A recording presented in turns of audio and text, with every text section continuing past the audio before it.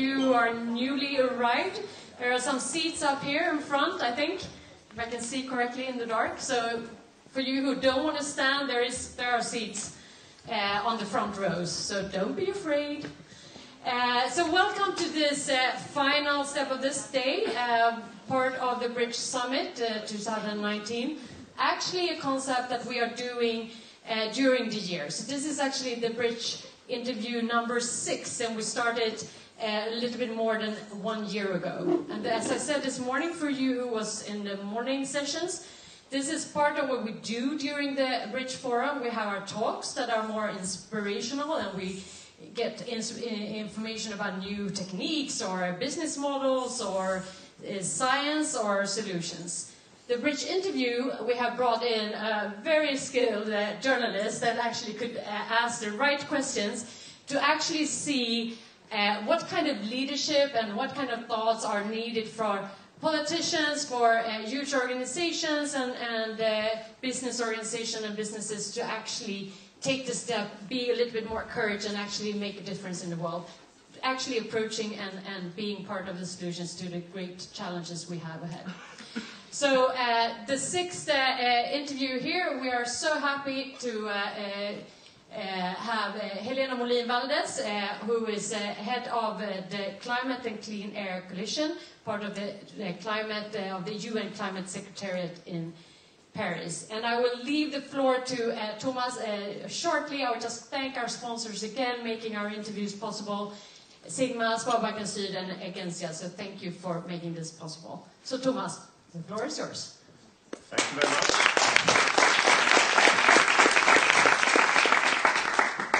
And for those of you who have been at a rock concert before, you know that if you have a big star coming up on stage, like Helena in a couple of minutes, you need to have this warm-up act before that, so everyone is really engaged.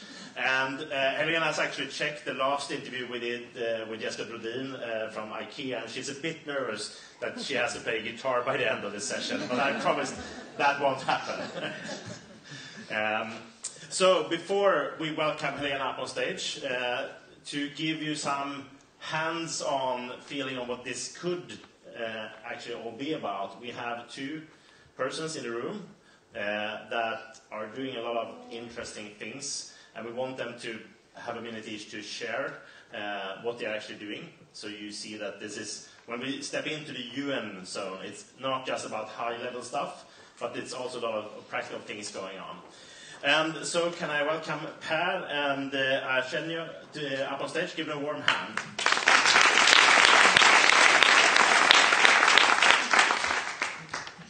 And we start with you. Arsenio, Ida, Shaba Obaro. Welcome back, because you've been here before at the Bridge Summit. That's correct. Yeah. So for those who have not met you or wasn't here that time when you were part of the program, what is Mitimet? What are you doing? Okay, thank you very much for this opportunity. Mitimet is a social enterprise based in Nigeria, and we work with water hyacinth, which is an invasive aquatic species.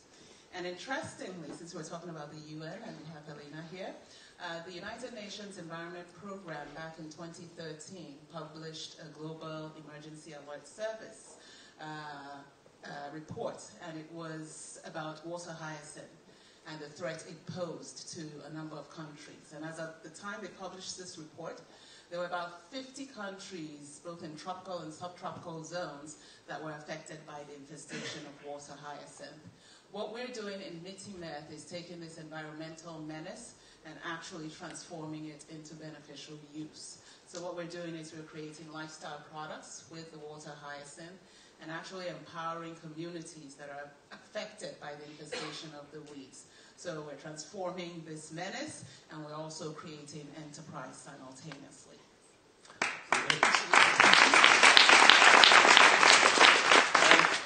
Per Löfberg from Emerging Cooking Solutions. Yes. What are you doing? We are replacing charcoal. We're addressing the problem of death from smoky and dangerous cooking conditions and deforestation by we're introducing an alternative to charcoal. We pelletize biomass waste, and we We sell pellets and we sell clean burning cook stoves. And this is something I also know that Helena is actually personally engaged in and has been working with as well. And you just found out before here that you have at least spoken before. We've been on radio together without knowing it. So you see, this is what happens here at the Bridge Summit. You meet with people you were on radio show before, right? Find them in the break then. So as a sort of cue over to Helena, from both of your perspectives, what could we actually use the UN for? Are they helping you? You touched upon it when you mentioned the report in the beginning. Or is there something you would even like to reach out and say, Helena, this is actually a challenge we have that you or some of your colleagues could help us with? Would you like to start? Thank you very much, Per. You're such a gentleman. All right, Helena, I think there's a lot that needs to be done in terms of creating the awareness of the beneficial uses of water hyacinth and actually taking it to the next level. So for us right now, we're transforming it into handicrafts, so to speak. But I think there's a lot more that can be done with it in terms of creating new materials from it, like looking at composite fibers that can come out of utilizing this environmental menace.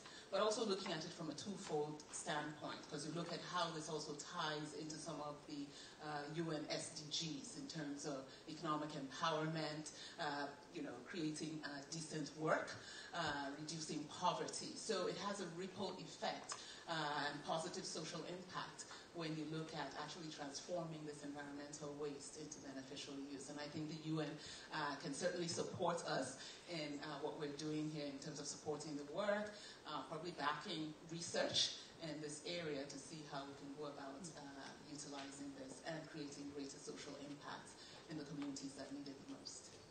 Okay, Per, see if you can top that. I'll try. No, I think what's interesting when we try to do something that what we're doing in Zambia, it's you start out because you see that there's an enormous problem. I mean, Zambia loses an area of about 300,000 hectares every year, which is about the same size as Scotland in terms of forests disappearing, and millions of people die from this problem. When you start out doing something like this, you have no idea what it actually entails.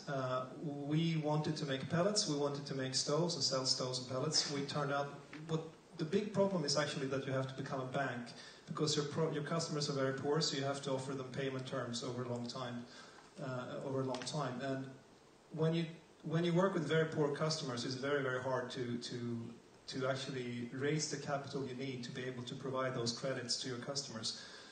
So I think one of the big things that you can do is actually help with securities for bank loans, for example, and also carbon credits, because you want to basically lower the threshold. And as an entrepreneur, it's very hard when you have to be the bank in every direction for your suppliers and for your customers. So this is really the big challenge, which I'd like very much to highlight when you grow. Okay, General Per, thank you very much. And with that, give them a warm hand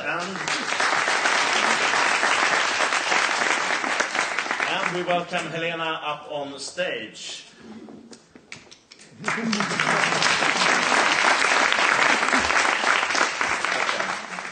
And since you have studied how we usually run these interviews, you also know from what you saw from the interview with Jesper Brodin that we are trying to do a mind map. We don't save the audience questions until the end if we have time. We'd rather try to pull some ideas from them from the very beginning. So I'm going to walk over here and with the help of you, try to catch a few things. What you want to hear Helena talk about. I have prepared a manuscript, of course. There are questions, so if you're like in school and someone is about to be elected to the ordningsmannen-klassen or something like that, you don't need to be shy. There are other questions, but you have a lot of smart things to come up with, I'm sure. So we put Helena here in the center, and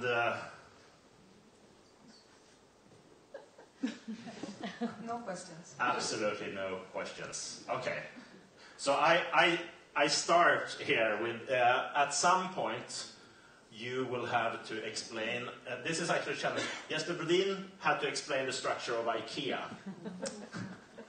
in drawing.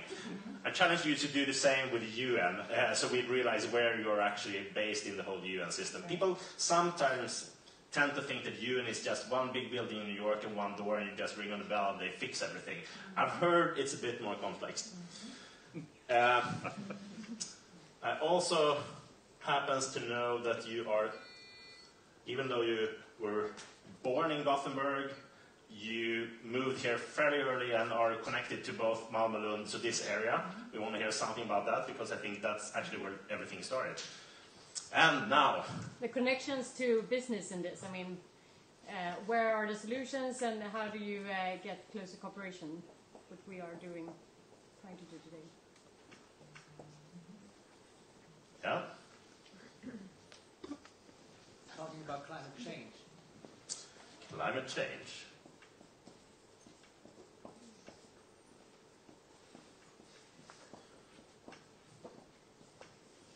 When I did a tour of the US last spring, I got a question when I had a lecture for a university class. Do you believe in climate change? But I guess that was not really what you meant. Yeah? Maybe the limits and the opportunities of the SDGs in general? The SDGs. Yeah. How many, Jasmine, how many hours did we have? Until tomorrow morning. We're not going to start until 9. The doors are closed and locked. No problem. As long as my wife gets out so she can catch our daughter at kindergarten now, that's fine. Schools. Lower education system. School. School. Education. Okay. One more. Yes? The number one outcome of the organization that you're running. What are you good for? Or why do you exist? Which, or basically, I think we should maybe start with what do you do? No, you have to have one more question. Okay. But what do you miss? Kalles caviar. Okay. We can fix that. Let's get this started. So maybe we should to actually get everyone on board, start with a question that ends up in the outcome. But what do you do? What do you do at work? What's your role and responsibilities, let's put it that way? Maybe because we are here at the bridge, it's kind of a similar function. We try to create a platform for countries, governments, but also non-governmental organizations and others to come together to find solutions and, most importantly, to try to transform leadership and also solutions. And we do that through promoting regulations, laws, and also practices, which is mainly through practical work on the ground, as you heard this just before me here, from many of the private sector organizations. So what we do on a daily basis, how do we do that? So we have I work with the UN Environment Program, which is one of the many organizations that we referred to before under the UN. But we are a secretariat to something that's called the Climate and Clean Air Coalition, which is a broad coalition owned by 65 countries now, or 60 plus countries. Sweden was one of the founders, together with the 5 others, and now it's grown to 60 plus, and we have another 100 or so international organizations, development banks, and the NGO. Stockholm Environment Institute, for example, is a member, talking about Swedish connections, but many, many other institutions. Many of the big city networks in the world is members. Malmö has actually contributed something in that regards. And what we do in this Climate and Clean Air Coalition is to work on reducing a number of specific pollutants. We call them short-lived climate pollutants because these are gases or particulate matters that contribute to global warming, climate change, and at the same time they are detrimental to health, and they are also air pollutants, right? So, talking about reports, you mentioned a report that helped you in Nigeria to work on your subject. So UN Environment and the World Meteorological Organization produced an assessment report back in 2011-2012 on something called tropospheric ozone, which includes methane and black carbon. And these were gases that the governments or the Convention on Climate Change really didn't focus any attention on. The black carbon is not at all included in the commitments from governments under the Kyoto Protocol. Now we have the Paris Agreement, 21 years after the convention was established. We finally got an agreement in 2015. But black carbon is not a part of that. So when this report came out, it generated a lot of interest because what the scientists who wrote the report said, based on a lot of modeling, very intelligent people looking at many, many studies, and they were saying that if the world was to take 16 specific measures, such as putting filters on diesel cars, changing from open burning of wood to pellets, as you just mentioned, and also some modifications on cooking and heating stoves, avoiding leaking and venting from the oil and gas production systems, etc. 16. It would reduce anthropogenic methane by 40% and black carbon emissions to 80%. And that's huge in the next 10 to 15 years. And that would have benefits such as more than 0.5 degrees avoided global warming. And for you who know about global warming, that's very much and very significant. And it would happen very quickly because these gases and particulate matters live for a short time in the atmosphere, maybe weeks or days even from black carbon and tropospheric ozone to 12 so years. And that would then remove this agent from the atmosphere, which would have immediate impact on health, on other things such as crop yields, because even the plants are hurt by ozone and other things. They stop growing, they have much less nutrition, and it's a big loss to society. Basically, in terms of crop yields, these scientists were calculating that by introducing these solutions and these particular measures through consistent action by governments, companies, and communities, we could save more than 50 million tons of basic crops every year. It's a lot, can feed a lot of people. And we would save more than 2.5 million premature deaths per year, which is also a lot of people. And in addition to the more than half a degree avoided warming. So that's what we do. We try to make this happen. So as a journalist with living on the conspiracy theories, is it right to say that while all the other government people were dealing with trying to come up with a climate agreement, some people realized if we sort of don't label it climate that obvious, but talk about food, early death that can be prevented, etc., etc., it would be easier for many governments to sign that, and it happens to help the climate as well. That's a good theory, and I think that's the right theory. If you listen to your former Minister Helena Ek, who we actually had the benefit of being together yesterday, she was one of the founders. So it was Sweden, Bangladesh, Ghana, Canada, US, United States, and Mexico that came together in 2012. She was saying yesterday, she always tells this story that we were getting together in the basement of the hotel where one of the climate meetings took place in Durban, and they tried to come up with some exciting things to do quickly because of what you said. There was a lot of delays in deciding on the famous Paris Agreement. That happened to be, it was supposed to be the Copenhagen Agreement, by the way, it didn't happen. And so it was out of frustration and probably also out of what you said, some governments had difficulties to actually make it happen quickly. So at least it was a way for them to say, let's not wait, this is not about the willing, it's about the working, and there are things to be done now, and this is not controversial, it's something we can do together, and while doing, we build trust, and we might come up with solutions that lead us to a very strong climate agreement at the end. So yes, good theory. Okay, check. Sometimes our theories work, actually, in the newsroom. So, how did you end up there? That's also interesting. How did I end up there? Yeah, I'm an architect, by the way. How many architects do we have in the room? One? No, I have 3 hands at least. Okay. So, I was working in a different field. I was working in, also by coincidence, but I was working in something we used to call disaster risk reduction or resilience building in the UN, in the United Nations. And was working in a secretariat to an office of UN who dealing with this issue. and had done that for a while, and we had a similar kind of mandate to try to get others to do the work and try to convince governments and other stakeholders, and we have people here in Lund in this regional office here who has done a great job on resilience, for example, to work on these things. And I got a call from a colleague from the Swedish embassy in Nairobi, because our headquarters of United Nations Environment Program is in Nairobi.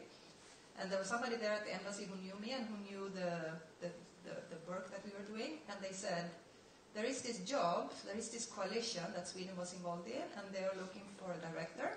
Why don't you apply? And I had no idea that this existed, so I just looked it up and looked interesting, so I applied, and then I was interviewed and I got the job. Sounds fairly similar. It was very kind of a coincidence. I would never have even known about it if it wasn't for that call. So you don't pick up the calls when they come. Okay, and write those applications. Yeah, that's more important, actually. But it wouldn't have been, I mean, if we go back to when you studied in Lund, yeah. there is actually a connection. Normally you would maybe not expect an architect to be in that position in the UN. I think that's why you asked how many people. Yes. But for you, this is nothing that started with this job or the job before that. It started all when you were studying. Yeah, so when we, do you come from Lund University? Lund, the architects, yeah. So I went to school in the 80s, from 80 to 86, and one thing that was characteristic for the architect school in Lund at the time was that there was kind of a stream of projects that you can do in developing countries, which attracted me a lot. Plus, there was a lot of research going on, we talked about this before, on renewable energy and solar housing and that kind of thing. So we're talking here, beginning of the 80s. End of the 70s, actually. I arrived myself in the 80s, but that was what really attracted me, those two things. So we were, in my career, part of my education and the degree, etc., was to work in developing countries in Central America. We worked in Nicaragua, and we also worked with a lot of other projects that in Lund at the time at the architect school, there was something called the Lund LCHS, Lund Center for Habitat Studies. I understand now it's a different name. And they had a lot of projects going on improved cook stoves, Maria Nyström, other interesting things on building materials, etc. So this was all kind of my passion when I was a student. And that, of course, led us to other things and going out in the world working on projects as an architect, ready, for a few years. And then when me and my husband, who is also an architect from the same school, came back to Sweden in '91, there was no jobs for architects. Anyone remember the big crisis in the construction industry those days? So it was basically nothing to do here except looking for jobs outside the obvious. And again, saw an announcement for a job in Costa Rica to work in Latin America on disaster reduction. And among the long list of potential studies and backgrounds, it said architect. So, okay. I applied for that one, again, had the opportunity to do all these interviews, and finally got the job. So we moved to Costa Rica, and we never moved back, so this was 92. So, I mean, if you compare the time and the studies, were they sort of a unique thing, integrating what would today at least be labeled sustainability and effective resource management and all those fancy words? Or what was the climate, basically around even the climate issues at the time? Yeah, I think that in those days it wasn't a lot of discussions about climate. It was more the environment movement who was that too when Agenda 21 was adopted. It became sustainable development. It was environment cannot be seen in a vacuum. Also, it was environment, economic development, and social aspects. So all these three together build a sustainable development. And this was in '92. When I was at university, this concept didn't exist still, right? So it was more about looking at we had the functional kind of thinking in those days, and it was about really solving the problems of a community and a city, and looking at needs, and also at the same time looking at energy efficiency, trying to avoid that the forests were deforested through better cooking and avoid health problems. It was not about climate; it was about health and those kind of things. And now I think we all agree that we think it's obvious that all of these things are interconnected, but still in many places, and in many, I'm sure you're used to that as well where you work, people tend to stick to the one thing that they work on and have difficulty seeing outside the box. So back to work today then, because it's about bringing the different actors together. I mean, one of the questions we got was also about how to bring businesses into this. How do you practically do the work? So we do it, if I go back now to UN Environment and the UN Environment Program and how the UN is trying to get businesses to also work in a sustainable way, there are many ways. So one way for businesses to get involved, as they say themselves, is that they level the field, which means that they actually want better regulations and better standards, because then they know what the playing field look like, and they can actually really focus on and achieving something towards that goal. So if today the regulation says you have to do this kind of fuels or this kind of quality, and they put all their investments in that, and then a few years later, oh, that's bad, you have to do this other thing, then the production line becomes very disrupted, and it doesn't really work as a business model, right? So having clear goals and standards and setting them at a globe, and that's where the UN can help, because UN can help bring countries together and achieve certain standards at the Commonwealth. But also many of these things evolve over time very quickly, so what was good today might be bad tomorrow.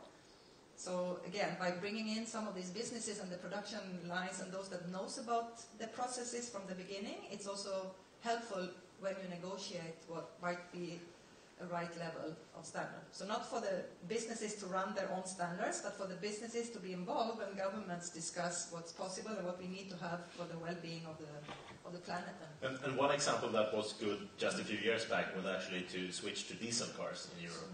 And now suddenly they are about to be banned just a few years after you got actually environmental credits, basically. I mean, how would a business be able to react to those quick shifts in policy and government regulations? I think that's what business do. I think that's what the example you mentioned is a typical example also when you work in silos and you don't look at all the implications of one solutions. You have to be able to, because matter of fact, burning diesel in combustion cars is cleaner in the context of less CO2 emissions. So if you only focus on I want to have less CO2 emissions, then diesel is better than gasoline. But if you look at emissions of all pollutants, including NOx and monodioxide, other things that are very harmful for health and for other purposes, diesel is much worse than gasoline. And what happened when these policies were made, it was so focused on climate only, and therefore we are where we are right now. And the same with some of the biofuels. You know, when it came up in a big way, and when food started to be turned into biofuels for those that had more economic power, of course it's a problem, because if you take food from people who need to eat and turn it into fuels that rich people can use when they exceed in their energy consumption, of course you have a problem. So you have to just look at all. It doesn't mean that biofuels are bad, but it's just you have to look at where it comes from, how it's grown, etc. And the diesel issue, for Europe in particular, it has become a very red flag that I think that governments will think very hard before they take a decision based on one analysis. So multiple integrated assessments of what's good, life cycle kind of analysis, before you make a bigger political decision. I think that's the big learning. And this is what the UN actually is promoting very strongly. Which brings us very natural to the question about the sustainable development goals, about the opportunities and limitations. How do you, I mean, they're nice logos created by a Swedish design agency, but how do you actually make use of them in your daily work? Or do you? Yes, I think this is extremely important. I mentioned Agenda 21 before, that was 1992. Then, which was very important as a first step, people started to really look at things in a different way, and if you work in municipalities or governments, Agenda 21 was something that was often used as a blueprint for what could be achieved. Then we had, at the end of the millennium, in 2000, or beginning of the millennium maybe, the governments adopted a new framework that was called the Millennium Declaration, which created, UN took that declaration from governments. Just to say a few words about the UN, by the way. United Nations, as you all know, from the name, is 193 governments, nations, states actually, under one umbrella. So it's kind of a supra-government. It's like, you remember how difficult it was to get the government in this country? Can you imagine 193 governments agreeing on many things? There is no elections in the same way as you have in one country, but there is a lot of concessions that have to be made. And the United Nations is the place where it's run by 193 governments. That's the United Nations. Then the United Nations, the government-led body, which means it meets in General Assembly and has many commissions and different forums where governments meet, they need a secretariat because they can't function without somebody who takes care of running the daily basis. So there is a UN secretariat which is led by a Secretary General, which is elected by the governments. Now it's Guterres. He's from, you know him, he's Antonio Guterres. He was Prime Minister of Portugal some years back. And so the Secretary General is the head. He's elected by the member states, the 193. Then there is a UN Secretariat which serves all these decisions that governments take in their assembly.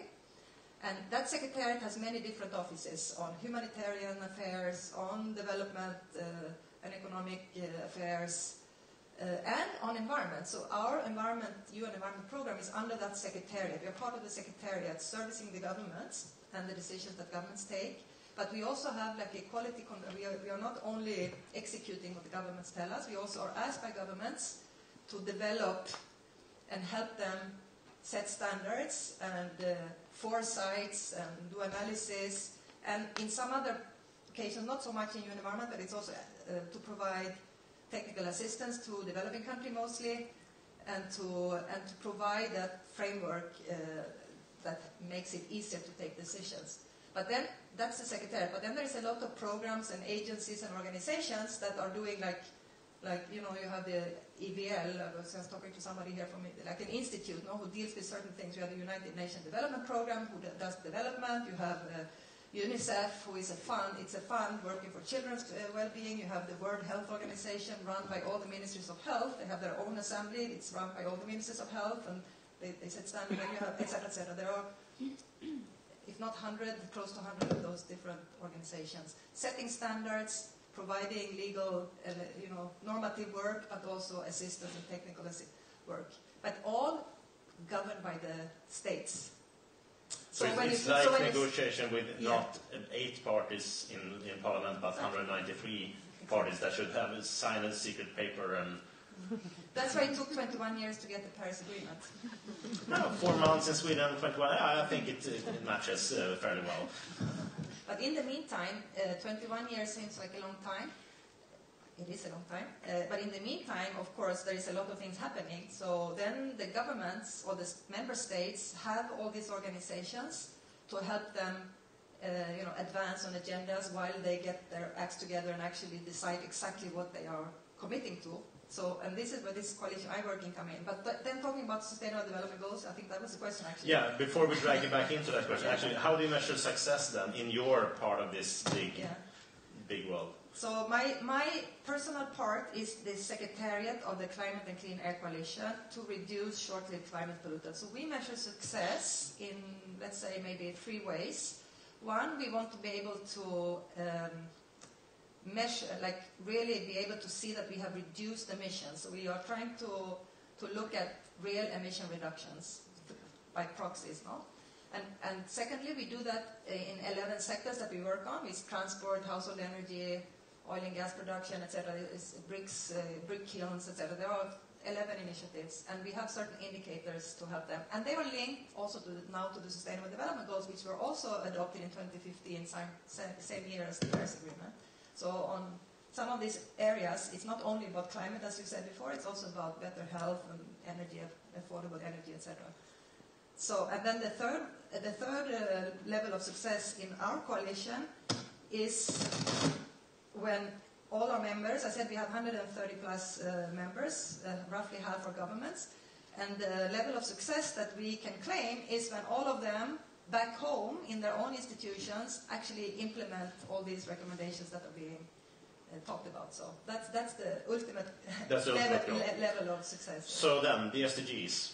Okay, in the morning, do you wake up and check what you succeeded How many goals you ticked yesterday, or? In theory, that's what we should do. So we should do that. And you know, those people who deal with those goals every day, they think that the whole world is crystal clear on the fact that we have 17 Sustainable Development Goals that all of us know everything about, and we have 43 indicators or something that actually demonstrate how well we are performing against these goals. Of course, that's not true. People don't really know so much about them in detail, except what is good is that these goals has taken, if we go back again to the 1992, Agenda 21, the Millennium Goals, it's all kind of building up. So those that work in development have traveled that journey. And the difference from those days is that the Sustainable Development Goals, which took another couple of years to negotiate, is universal. So all governments, 193 member states of the United Nations, have decided together that these are the common goals. And they have also decided together that these are the 100 and plus so many indicators, because we are able to measure those things. And this is pretty unique. And it's decided in the General Assembly, it's adopted by General Assembly, and there is a lot of different commissions by member states and agencies of UN monitoring these different goals. And that is completely unique in the UN system, because before we have always been dividing the world up in industrialized country. Yesterday we were in Bakokra. I took a picture of the Security Council meeting in 1960, I think it was. There was a very beautiful black and white picture where you had Dag Hammarskjöld sitting, chairing the meeting. I have it in my phone, but I've forgotten. I don't have it, so I can't show it. 100% white male men in this Security Council, all from, well, it must have been a Chinese, but I didn't see him. Only white men and a few secretaries in the middle taking notes. No? So if you think of that concept in 1960, and we are very proud of Dag Hammarskjöld, obviously, but I mean, this was the concept. This was like these were running the world. This is no longer the case. We have a much more integrated world where everybody are participating in taking decisions in a different way now. And the Sustainable Development Goals is kind of the culprit of that, because it's for everyone. And the indicators are for everyone to report against. Before, for the Millennium Goals, Millennium Development Goals, was only for developing countries. It was for the industrial countries, or the rich countries, to tell the poor countries how they should be measured, and for the rich countries to help the poor countries to achieve those goals.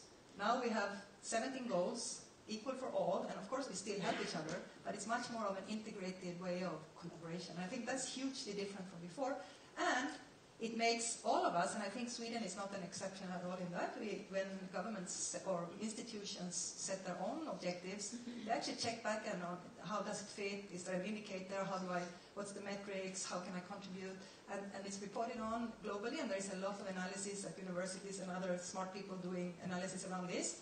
And I personally think that it will help us integrate and do less of this pipeline work, because you can't achieve climate action and reduce global warming without also thinking about affordable energy and clean energy, or clean industrial and innovative processes, or gender considerations. I mean, everything is connected, no?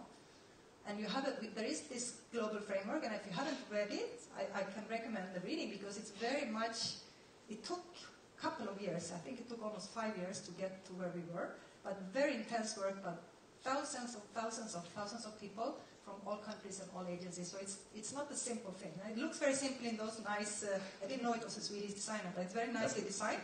And it looks simple, but what's behind is very well thought and absolutely something that will help us drive change. There are more Swedish connections into, and we were about to be sidetracked, but actually the designer, 2 weeks before the General Assembly was about to adopt them, he was like, I'm done with this, I'm going on vacation. So he went away and left them at the desk at his New York office.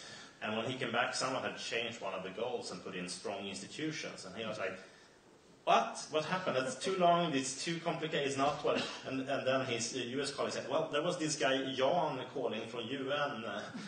Jan Eliasson had called and said, I demand it says strong institutions on goal 16, I think it is. So that's also how UN can someone be micromanaging even logo development, if you didn't know that. That's completely true. So, talking about the limitations, though, then of the SDG, do you think that we will reach all the 17 goals? I think there was a quote yesterday as well. I actually read Dag Hammarskjöld's, now I don't remember that neither exactly, but he said something like, if you look too much on the ground and don't see the horizon, you won't get anywhere. And I think that's more, it was like the more eloquent, but that's, you have to look away. You have to really have a vision and be bold and dream about change. Astrid Lindgren, somebody else was quoting Astrid Lindgren before. I think it's the same. You have to dream, you have to have vision, and I think the SDGs obviously have. Before, I give you an example. The MDGs, the Millennium Development Goals, said we are going to have hunger, we're going to have poverty. And then you said, why? What about the other half? Why would you just have hunger? Do you want half of the population to still be hungry? Is that the vision? I mean, your vision is no hunger. Food for all, health for all, that's the vision. How do you get there? That's your problem as a government or as an institute, but you have to have the vision of like a very strong outcome. And we might not get there by 2030, which is the objective, but if you don't push the envelope and say this, we want no hunger, what do we need to do to get there? What's the role of the companies? What's the role? How do you cook food? How do you keep the forest alive? How do you help the farmers to not burn? We talked about this before, India, open burning, one of these little groups. I mean, there are so many things you can do, and the vision needs to be bold. So I think, yes, maybe we won't get there, probably we won't get there, but we have to want to get there. And it's almost impossible still to, I mean, we have gone for 47 minutes without mentioning Trump, but it's in these days hard to completely talk about these issues without going into, and you also now see what's happening in Brazil, then we're going into the forest again, etc. So when you look at the future and keeping the eye on the horizon, what's actually happening among these 193 states negotiating in the UN? So you have the 193 member states, which is the government of the world in the United Nations, but then of course you have some national governments, you have cities, you have regions, you have a lot of stakeholders, civil society as a big kind of concept of everybody else. And now, and this is also thanks to the Rio conference, the Earth Summit in '92, where for the first time the civil society, non-governmental entities were allowed in the conversation. This was after 1960, that picture we saw yesterday. And I think that was a big step and since then there was Kofi Annan, who has now passed away. He was Secretary General two generations back, and his vision was, okay, civil society is good, we need business. So he created something called the Global Compact, which invited, and it was adopted by member states, so it's not against the will of the countries, that the businesses that would sign up to certain sustainability principles would be able to join this Global Compact and be kind of certified in a way or the other as parties to the conversation about sustainability. So it's kind of bringing them in a way that helps push the envelope. And the fact that you have businesses and NGOs and scientists, for that matter, in the same room as the decision makers, it's like this room, where you have many different entities coming from different parties, you get much more informed decisions. So even though the governments will go away and take decisions, by being in the same room, a lot of the ideas is being brought into that. And that goes to Trump. So Trump is like the head of state of a very big and powerful nation, obviously. But that nation is full of states and cities, and it also has some very smart people and good institutions that continue the conversation about the issues that we have subscribed to, all of us. So people, the Trumps come and go, and the important part is that there are like a legacy, and that there are decisions that are being taken at the global scale that others can adhere to and like move forward. So I'm not that worried. I mean, we should be worried. It's not that, but it's not the end of the world, I think. Okay. So just to say, so in our coalition, California, for example, it's a member in addition to United States as a government, and we work very heavily with California, and we work very much with a lot of the universities and lots of NGOs with bases in the US. So. Good. We also got a question about education. Whoever came up with, could you just specify a bit more? What exactly? Yes. Now I just want to hear where we you think about young people? Greta Thunberg. I love young people. I have three young people of my own, which they are not so young anymore, but I mean, I totally agree with you. It's like the young generation, and you have Greta in Sweden. Greta Thunberg, she's a voice. We work in my organization, we work a lot with, what is it called again? Now I forgot the name. It's something for youth for climate change or something. It's a big movement with climate ambassadors from school, from maybe not so young as Greta. I think it's more like high school up. But I think it's extremely important, and education comes through different means. One is, of course, the formal curricula and how you integrate into the educational system the values of sustainability and the values of sustainable consumption and production, the value of now climate change, of course, is very high on the agenda, what it entails. So that's the formal system, and then you also have like the more informal education system where young people can be involved and I think has an extremely important role. For example, we have one of the areas where we work very much is on waste, management of waste, because as you know, waste, rotting waste or whatever it's, biodegradable waste is a big source of greenhouse gases, methane in particular. Or you burn waste, and if it's not burned properly, it's also creating a lot of other pollution.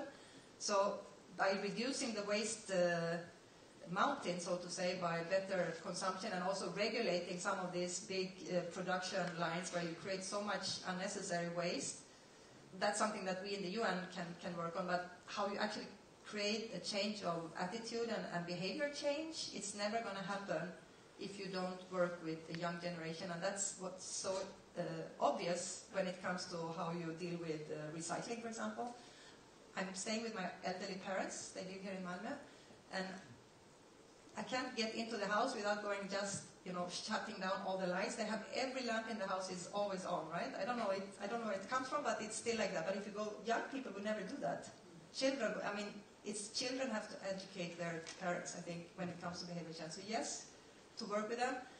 When we have tried to introduce, from an environment side, curricular change in schools, what happens is, in developing countries in particular, where there is a lot of problems with educational programs, they are very worried about it because they focus on learning how to read, how to write, the basic mathematics.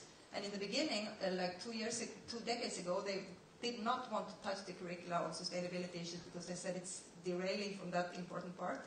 Now, today, in UNESCO, which is the United Nations Education, Science and Culture Organization, there is a whole division about sustainable development education. So it's getting, the switch also from the formal system is there. And still, some people get very provoked, especially by Greta Thunberg. She seems to be as provocative as if you tell someone to stop flying airplanes or something. You can put them, that's triggering things on Facebook and Twitter. Even a former Swedish minister posted something on Facebook. I want to talk to grown-up people that has experience when she had been giving a talk. So, because going back to when you studied, you were kind of a rebel in a way as well, and belonging to sort of a minority group actually caring about these issues.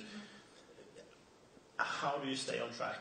What's your, as a closing remark, sort of, what's your best advice to not just give up and I don't give a shit because anyone else doesn't? I think you should just keep being provocative. You need you need to be provoked to actually do something about it. You can like it or not, but you need people to speak up. Yesterday somebody was saying that you need 2 to 4 people out of 100, 2 to 4% of game changers. That's true. You don't need the 100 to start with. You need like a few, and if they are young or not so young, I think that might, and you also need leaders, of course, and often they are not that young. But the good thing with young people is that you're not afraid. You say what you think, and you feel for, you have a much more of a passionate way for the future. When you get older, like me, or some other people in the room maybe, we feel that we have done, you get tired as well. You can, so I would say, go for it. Don't worry too much about those that want to talk to elderly and more experienced people. I think sometimes experience is clouding the vision. So experience is necessary, obviously, and knowledge is necessary, and that comes with time and with But you need to push the envelope, you need to be bold, and you need to dare. And if you're young, you have your whole life in front of you where you can actually try to make it happen. So I would definitely applaud more of Greta's. And I think with social media now that she has become such a media person, I think she's creating a lot of other youth groups to wanting to do the same and repeating. So it's incredibly powerful. An applause for Greta. And for you, Helena, thank you so much for coming here, for sharing what you do at work, and also the quick crash course in the UN system, how it works. You're probably now on the sort of level of the 1 or 2% most informed in Sweden about the UN system. So give a warm hand to our guest.